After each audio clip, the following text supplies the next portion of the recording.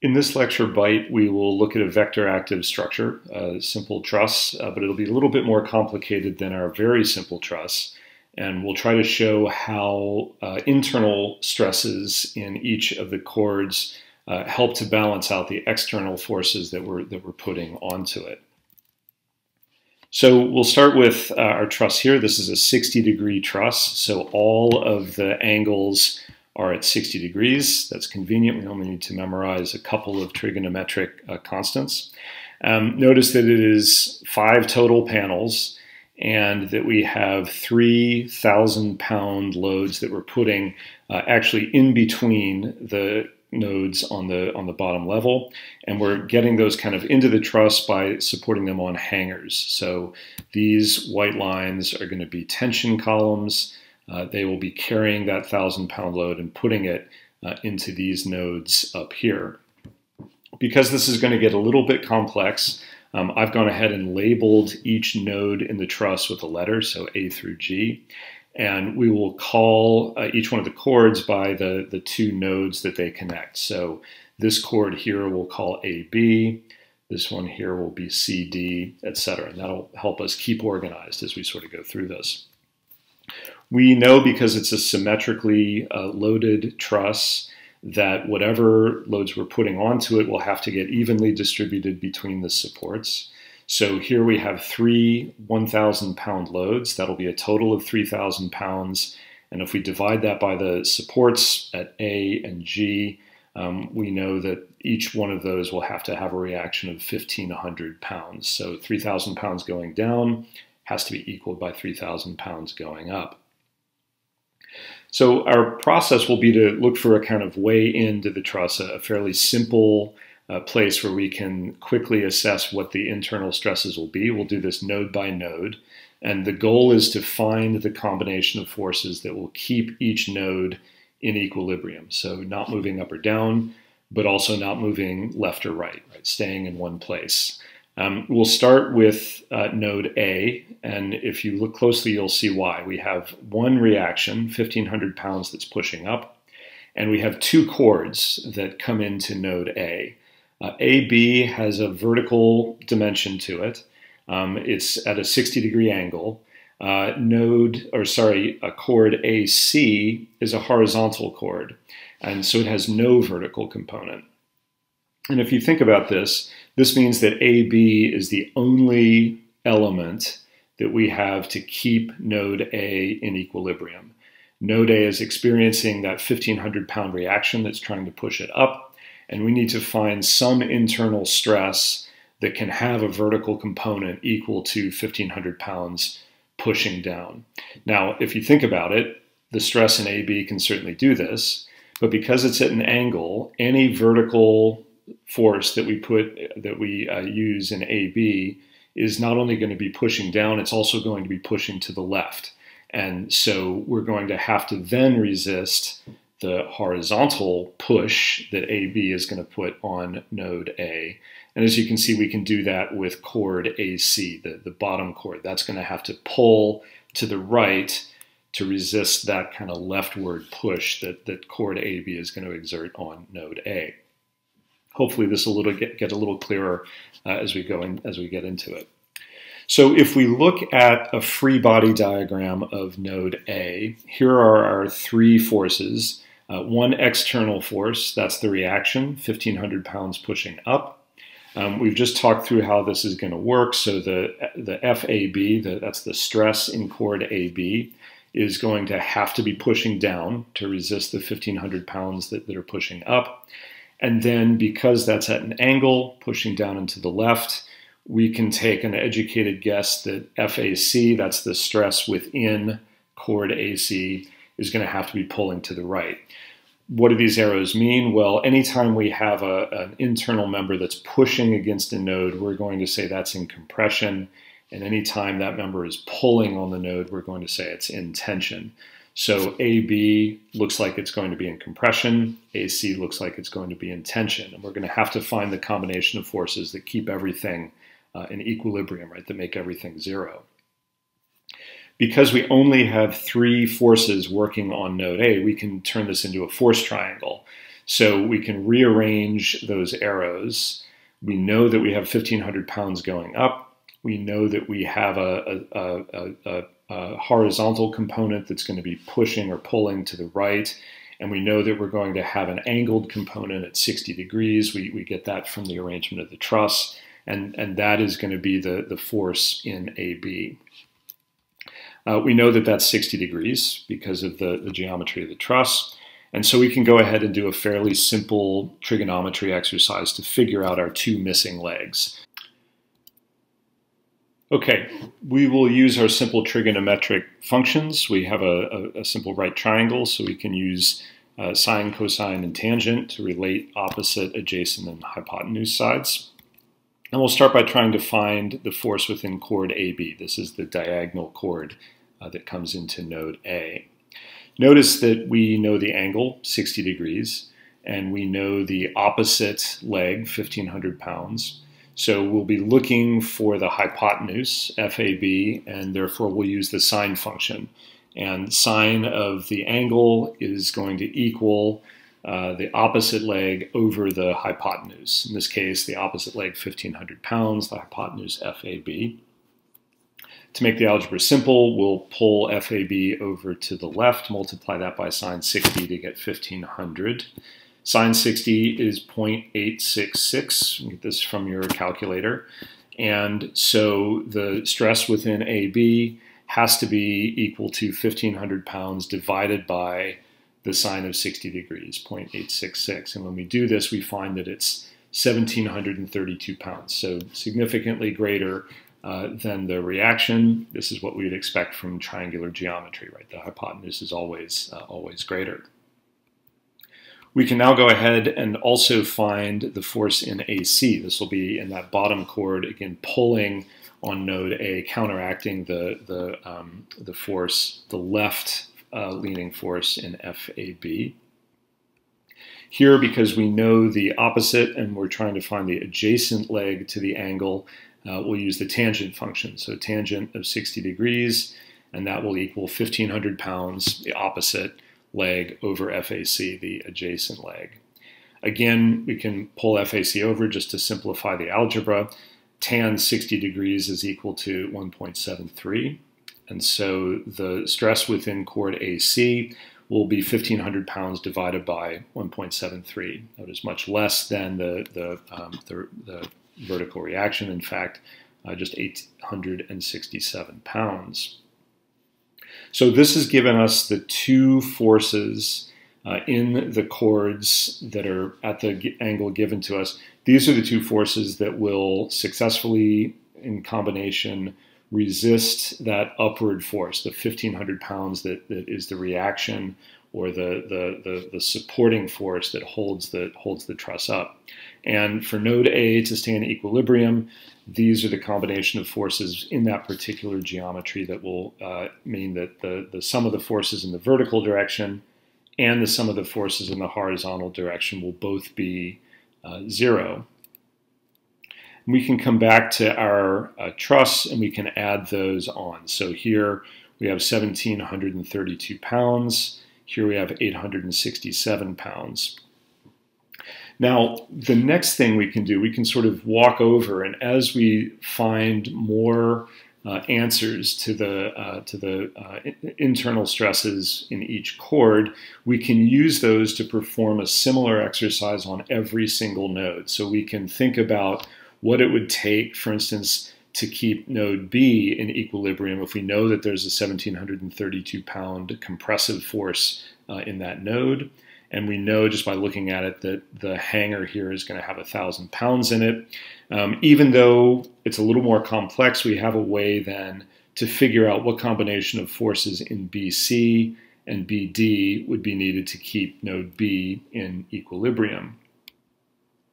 So this is a more complex situation. We have the force in AB, 1,732 pounds, pushing up. We know that we have the hanger, which has 1,000 pounds in it, that's pulling down.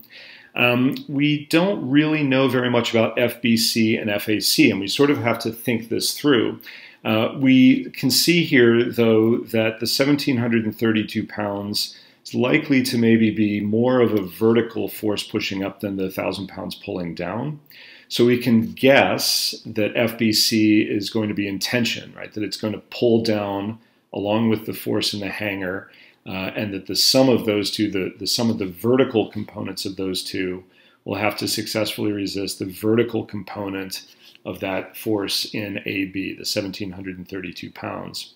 Once we know that, we will have probably, if that's the case, the sum of those two forces will be pushing node B left to right, and we'll need that force in the top chord, FAC, to actually be pushing right to left, right, to keep B in equilibrium. Now, the problem here is that there's no good way to put this into a triangle, right? This is 4 forces acting on that node. And so what we actually have to do is we have to kind of keep track of all of the vertical forces and all of the horizontal forces. Now, you will not have to do this for the lab. This is kind of above and beyond. But nonetheless, I'm going to show you how we would go about doing this, just to show how we think about the node B being in equilibrium. So what we'll do is we start by saying, okay, well, B can't move up or down, right? The sum of all of the forces acting on it in the y direction have to equal 0. And if we add all those up, what we find is that we have a vertical force in AB, and the vertical component alone, the y-axis component alone, will be some portion of that 1,732 pounds. Because of the 60-degree angle, we know, actually from what we just did, that the vertical component will be sine of 60 degrees times whatever that force is. We know we have a vertical component in the hanger, which is 1,000 pounds pulling down, right? That we get from the way the problem is given to us. And then we're also going to have a force in FBC that has a vertical component, and again, the vertical component of that will be equal to whatever the total force is times sine of 60, right? That's the ratio of the vertical component of the force to the overall force. We have to be very careful about our signs here. So the second we say that, okay, this chord AB is going to push up, that's going to be positive. Everything going in the opposite direction has to be negative. So note that the 1,000-pound force, we said that's going down, that's negative. And note that FBC, also pulling down, we'll say that that is negative as well. So we can multiply 1,732 times sine of 60, and no surprise, we find that's 1,500.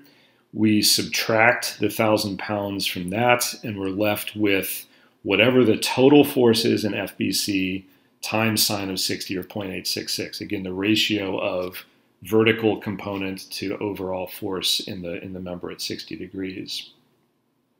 Simple math, 500 pounds minus FBC times sine of 60.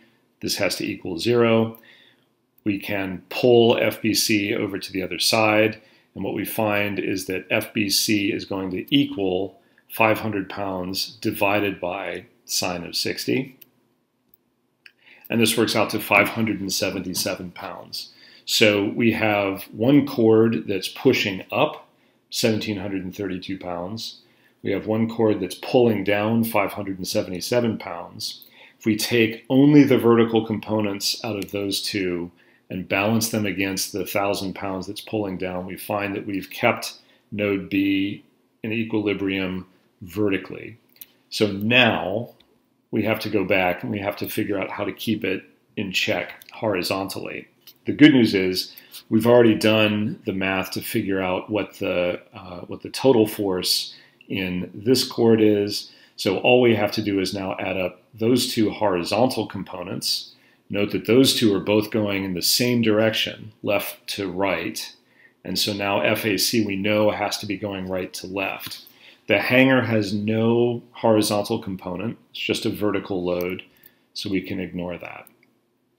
So sum of all forces in the x direction has to equal 0. We add those up. Now we're going to use the cosine of 60 because that's going to give us the horizontal component, not the vertical component of the force within a 60-degree member. And so we're going to take the 1,732 pounds times that by cosine 60. We'll add that to the 577 pounds, also times cosine 60. And that will give us one clean number that we'll have to balance with only that horizontal force, right, in the top member. Cosine 60 is 0.5, so basically we're taking half of the total magnitude of those two loads. We find that that is 866 pounds there, plus 288.5 pounds, all going left to right, so all positive, and that is balanced by the negative, the force moving right to left, that is the stress in chord AC. And if we do the math, we pull FAC over to the left, we get that the stress in FAC has to be 1,154.5 pounds. That is positive. That means we've got the arrow right. If that number ends up being negative, all that means is that we have to go back to our free body diagram and flip the arrow around, right? It just means that we didn't think through the situation completely when we were figuring out or guessing really which way the arrows went.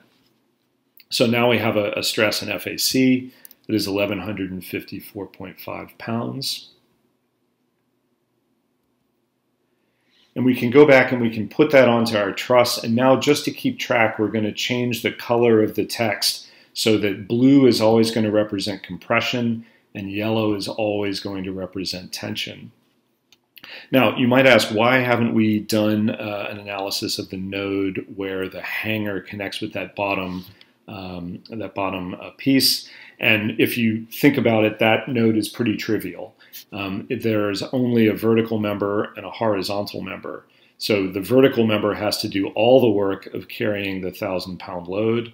The horizontal member, because it can't get any assistance from that hanger, whatever the stress is on this side of the hanger is going to have to equal the stress on that side of the hanger. And now we can actually go through and we can just sort of do a thought experiment. We can be done with the math and we can figure out what the stresses are in the rest of the members. It's symmetrical, so we can go left to right. We can flip left to right. But also if you think about, for instance, node C, right, we have 577 pounds in tension. So that's 577 pounds that's pulling up on C. And we have an equally angled chord between C and D. So that is going to have to be exactly equal to 577 pounds. But instead of pulling up, it's going to have to push down. And therefore, what we find is that we're going to have a force within it that is 577 pounds, but now in compression instead of in tension. Once we do that, we realize that, oh, we have 577 pounds not only pulling up, but also pulling right to left in chord BC. We also have a compression force in CD that's pushing, but now it's not only pushing down, resisting the tension force in this chord, it's also pushing right to left. So these two forces, even though they balance out in the vertical dimension, are actually going in the same direction horizontally.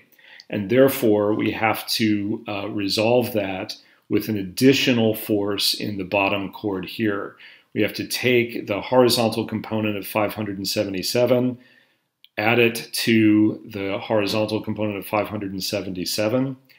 Because the cosine of 60 is 0.5, what we find is that we're taking the stress that we already have here, 867 pounds, and we're adding another 577 pounds to it. And just by that alone, we can get that the stress in that center chord is going to be 1,444 pounds. And then from there, we can just flip left to right. And we see that, in fact, we have our biggest forces are in these two end chords, 1,732 pounds each. And then we have the same stress in each of the middle chords, but note that they change from tension to compression. And this is a kind of interesting story. If we look at this, if we get in very, very closely, what we've done is we've found a way to keep all of the nodes in equilibrium. But if we look at this, we get a little bit of a foreshadowing of what we'll cover in the next structures class when we start to talk about beams. And that is that the truss is a vector-active element, vector-active structure. But if we zoom way out and squint at it, it begins to function very much like a beam. And what I mean by that is if you think about a beam and bending, right? When you bend something, you're putting the top into compression, you're putting the bottom into tension, right? Squeezing the top together, pulling the bottom apart. That's the definition of bending. And look what's happening in our truss. The top chords are all in varying degrees of compression, getting pushed together. The bottom chords are all in varying degrees of tension, getting pulled apart. And just like in many trusses, we've drawn the bottom chord here as a thin tension member, guessing that that's where it's going to go. And in fact, our analysis shows that the truss, through its vector-active behavior, is beginning to approximate the function of a beam, a section-active member. And that is a jump that we will take in future classes. Okay, just remains for us to go through some case studies, which we'll do in the next little lecture bite. For the lab, again, you'll need to know basically the procedure that we used for chord A. And the truss that you'll be given in the lab example will have a fairly simple geometry using 45-degree angles and a fairly simple loading condition. So again, the process that we found that we used to find equilibrium in node A should be all that you need.